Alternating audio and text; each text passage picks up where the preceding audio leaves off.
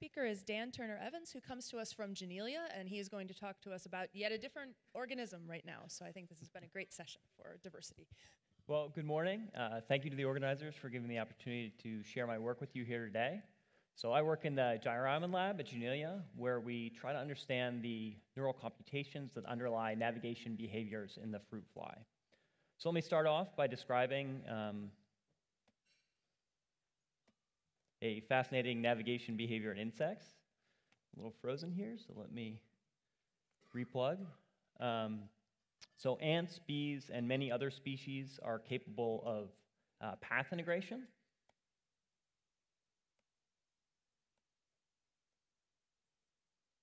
It's just not changing slides, yeah. So these species can start at their nest or their hive and go out foraging. They can wander for long distances, say tens of meters, all over the place. And eventually, if they find food, they're then able to travel in a straight line directly back to their nest or directly back to their hive. And a number of fascinating experiments have shown that they can remember both the angular heading with respect to their home as well as the distance, and so that they're storing some kind of internal homing vector. And so theories from over a couple decades ago suggested that, yeah, it just doesn't change slides.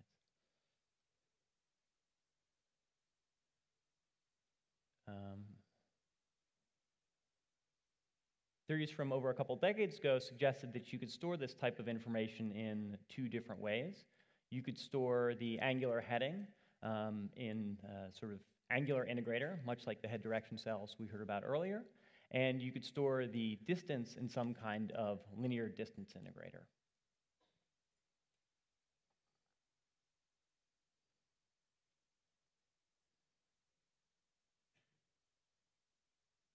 There we go.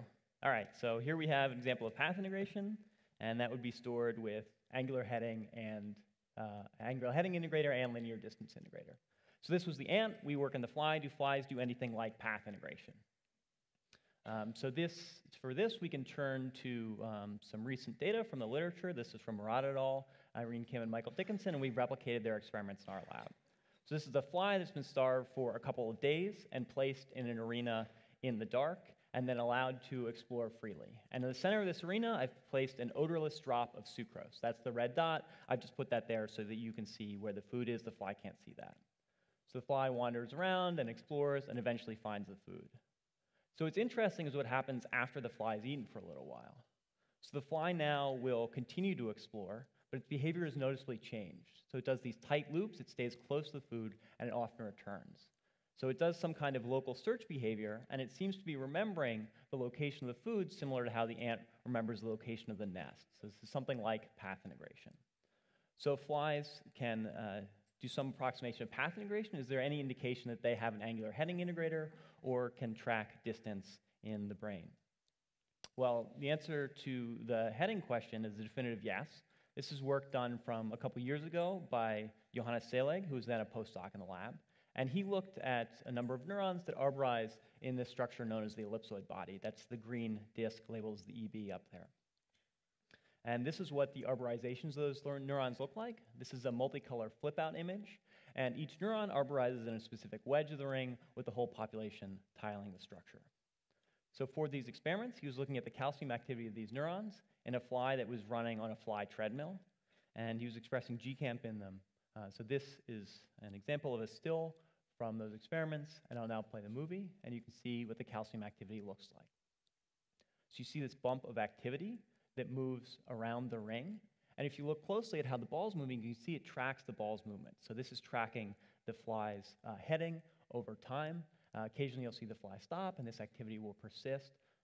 And so we view this as an internal compass or an internal sense of direction of the fly. This could be that angular heading signal for path integration. So to try to understand it more deeply, we've turned to the literature and specifically to some of these ring attractor models that were developed for head direction cells, as Edward mentioned earlier.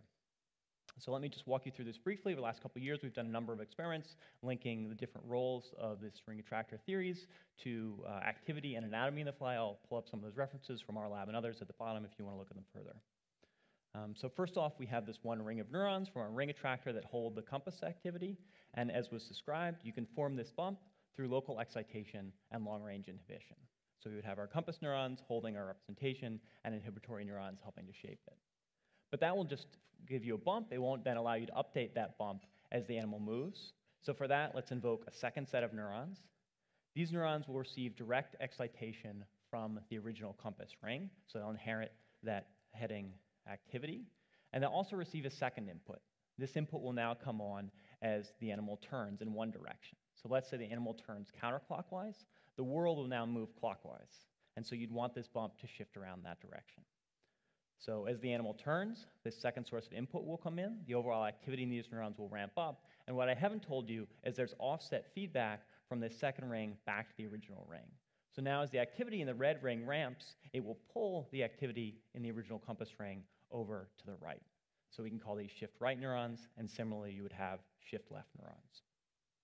So those are the different types of neurons in this ring attractor model. In the theory, we've connected them to our observations of the fly, but you'd imagine that biological inflammation of a ring attractor would probably go beyond what we could imagine at first glance.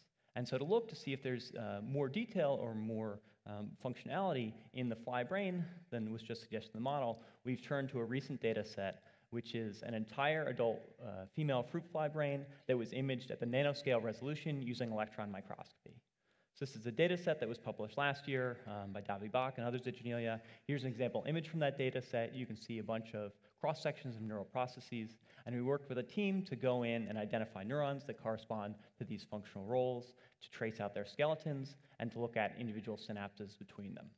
So here you can see some of those different neurons, and I've color-coded them by their functional role. More recently, we have a second fly brain that's been imaged and has been now automatically reconstructed, and the synapse is automatically identified in a collaboration between Janelia, Fly, EM, and Google. And that data set's still being proofread, but it's remarkably consistent with this original data set and allows me to tell you about all the neurons in this particular structure, so I'll focus on that from here on out. And here's what that data looks like. So this is a heat map of synaptic counts between different partners. So this is a pretty good start for starting to characterize our network more deeply and down to a very fine level, but it only tells us who's talking to who, it doesn't tell us how. So for that, we've turned to RNA sequencing to describe the signs of these connections, to look at the neurotransmitters and receptors in the different partners. And so now what I'll do is for the inhibitory neurons, I'm going to flip positive synapse counts to negative. And this is the matrix or the heat map that results. So there's some interesting complexity here, which I'll get into, but first I'd like to compare it to a theoretical model we developed a couple years ago in collaboration with Hervé Rouault. This is roughly the weight matrix of the model. I've modified a little bit for comparison, but if you excuse me while I block out some quadrants in the actual data, I hope you'll appreciate with me that there's a great similarity between the two. And this model was able to accurately track the heading over time with a simulated bump of activity. So at the very least, it seems like there's the base ring attractor in there, but then with some nice added flavoring. And so what are those additional elements? What were the things that we didn't initially model? Well, if we look at the connections that were proposed, there's a lot of feedback there, but it turns out there's even more feedback than that. We see hyperlocal feedback with pre- and postsynaptic processes very close together, and we think that this may aid in the bump to persisting. So when the animal's in the dark and not moving, we still see that compass. We still see that the animal seems to be remembering its heading. And so we think that's the functional role of this. We also see multiple types of inhibitory neurons. There are structured inhibition that seems to be involved with passing that compass information on and in between neurons, and then there's also more uniform inhibition that's probably involved with things like normalization. Finally, Jonathan Green and Gabby Mayman at Rockefeller had noted that there are multiple shift loops. So I talked to you about the left and right shift neurons. There's a whole other set of neurons that looks anatomically very similar. And we know from perturbation experiments that both sets of these are very important for maintaining and updating the bump. And we see clear evidence for them in EM. They're very different in the connections, and there's in fact another type of neurons involved with one of them. So we don't yet understand why you have two of these and why they're so tightly coupled, but we think this is a fascinating avenue of research, and we're looking into it further. So I've hopefully now convinced you that we have an angular heading integrator in the fly brain, but what about linear distance integration? We were talking about this homing vector, this path integration. Do we see anything like that? First question is where to look. So far, I've told you about the ellipsoid body. That's where that compass activity lives. And this structure, a lot of the neurons in this structure have arborizations as well in the bridge. This is the second structure in the brain. And in fact, everything I showed you in the weight matrix has processes here. And so it's the interaction between these two structures, the bridge and the ellipsoid body, that lead to the ring attractor. But there are many other types of neurons that run from the bridge to a third structure called the fan-shaped body. And so it seems likely that that compass information, the heading information, is passed there and potentially combined with other sources of information for further computations. But that limits us to a structure. There are hundreds of different types of neurons there. Where do we start to look? Where do we target for distance correlates? Again, we can turn to the electron microscopy data set, and that allows us to sort these different types into input layers, inner or intermediate neurons, and outputs. And we can again plot a weight matrix, or a synaptic count matrix, right? This isn't exactly a weight matrix. And you can see this is just some of the types of neurons in the fan-shaped body.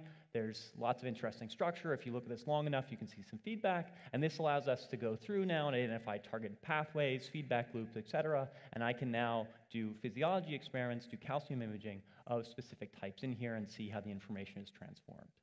So for the sake of time, I'll just focus on one of these, the input neurons you see there on the upper left. This is a project I've been doing with Hannah Haberkern, another postdoc in the lab. And so if we look at the activity in the fan-shaped body, we do see a bump. It tracks the heading, much like I showed you in the opening video.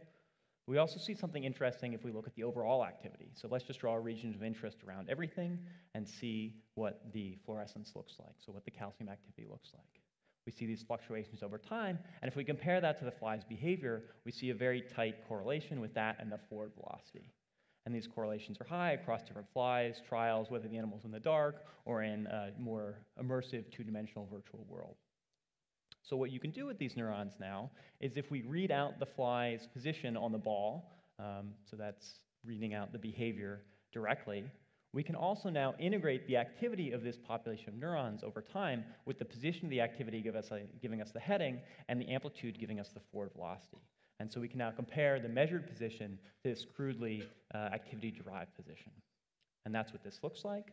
So the white dot there is the readout from the ball, and the green dot there is the readout from the activity of this one population of neurons, and you can see that they track quite well. The fly will get a little upset at the bottom, and she'll turn, then she'll clean herself, and you can see that these changes are picked up as well in the simple integration, the crude integration of this activity. So this seems to give you all the information you would need then for path integration-like computations. We can now drive the animals in position from this internal activity. And so actually right now, and when I return to the lab next week, I'll be continuing to image some of these inner neurons and output neurons and look at their calcium activity and see how this information is used. And this, of course, is guided by the EM, which in turn is informed by RNA sequencing and other techniques to tell us about the signs of these connections. And throughout what we do, we couple it pretty tightly with theory, and we think that this can give us a really deep mechanistic understanding of circuit computations in the fly, and hopefully some of the things we learn about these attractors and networks will be broadly applicable to navigation. I think there have already been some nice parallels between species that we've seen this morning. So thank you. I have many other people to thank, and I'd be happy to take your questions.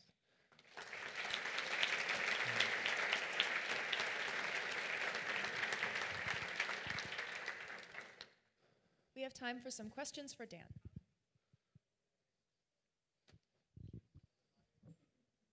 Hi, really cool talk. I was wondering if in your RNA-seq data there's any evidence that these neurons might be forming gap junctions, and if that complicates the picture of the weight matrix via synapse count that you showed us. Yeah, gap junctions are a big concern. I was working with an undergrad this summer on this data set who was really enthusiastic and really worried about this question. The RNA sequencing data is really clear in terms of what transmitters these different cells express, but in terms of receptors and things like gap junctions, a lot of these genes are expressed sort of uniformly throughout neurons, so it's a little hard to tell exactly what's there. I think we need to do more kind of targeted staining and imaging to look at that specifically. But yes, there are some genetic signatures of gap junctions as well. Very nice talk. I was just wondering if you had any thoughts on why you would need both an angular integrator and a distance integrator, and if there are certain situations where you may want to use one versus the other system, or do they combine? Yeah, so the way I set it up was that these were potentially two independent things that were combined, but what these neurons seem to do, the ones I showed you in the final movie, is actually encode for both, right? You have this heading information, and you're just modulating that with forward velocity. So it's not clear that there's a specific distance integrator in there. And my guess would be that what the fly is doing is more kind of keeping track of overall vectors with respect to things. And so it just needs to remember kind of relative positions as it moves forward. But yes, you're absolutely right. You can imagine doing computations in many different ways. And so it's not obvious that you would need these two distinct things as I set it up. Yeah. We'll take one more quick question. Hey, yeah, I think that this stuff is really cool, but I think a lot of the power of the fly comes from your ability to do, you know, sophisticated genetic manipulations and then actually see what it does to the ability of the fly to do path integration stuff. And I was wondering if you've done like, you know, sparse single cell flip out removal of single neurons and seeing if it actually affects in any of the system and see if it affects the way that the fly can perform path integration like tasks or navigation tasks. Yeah, you're absolutely right. We have a bunch of data where we've both looked at the activity as we've blocked the outputs of these various types of neurons and seen what happens to the bump, and we can see we can get rid of it, we can make it less stable. You're asking specifically about behavior. We do see that so flies really love stripes. So if you put a fly on a ball and have it track a stripe, it'll keep it at one specific position. And so this is mainly work from other labs. We've seen in our lab as well, that if you have an intact compass, they'll keep it over here, over there, behind themselves continuously. As soon as you remove their compass, they seem to keep it roughly directly in front of them. And so it seems like there's some parallel information going on where there's some kind of phototaxis behavior where they can keep it in front of them innately, but then they can use this compass to give it an arbitrary offset. And we're actively trying to do perturbation for this kind of path integration experiment right now to see if these different neurons affect that behavior as well, the local search behavior I showed at the beginning. I might ask more. Yeah, okay. Great. Let's thank Dan again for a fantastic talk.